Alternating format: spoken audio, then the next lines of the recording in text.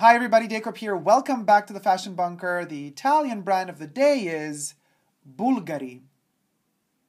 It is spelled within the logo with a V instead of a U, but as in ancient Latin, that V would be pronounced as a U. So we got BVLGARI. It's not pronounced Bulgari or Bulgari, but the U is super quick.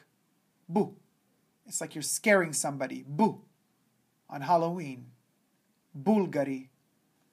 So scare those jewels out of that ring and say BVLGARI instead of Bulgari. BVLGARI. Rrr. The R, very particular R in Italian. You gotta vibrate the tip of the tongue, front of the palate, and vibrate it. Rrr. BVLGARI. BVLGARI.